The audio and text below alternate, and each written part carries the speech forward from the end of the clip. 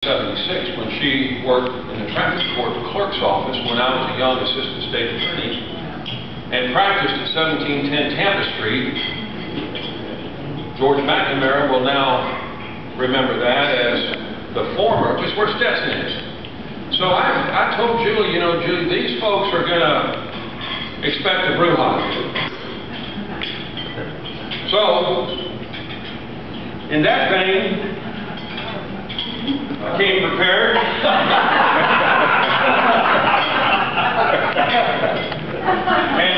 But you know what? We've been friends for a long time, and actually, we drove over here together. We go to South Florida together on multiple occasions to speak to the criminal justice classes, and a room full of almost 300 students, and they are quite shocked by the fact that we do things together.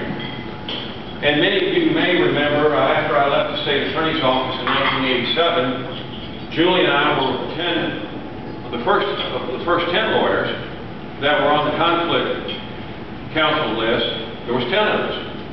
Julie and I were both in private practice. We both had our independent offices. But Julie, I'm not a public defender. I'm not here to fight with you today, because I have such great respect and admiration for you. This is really good.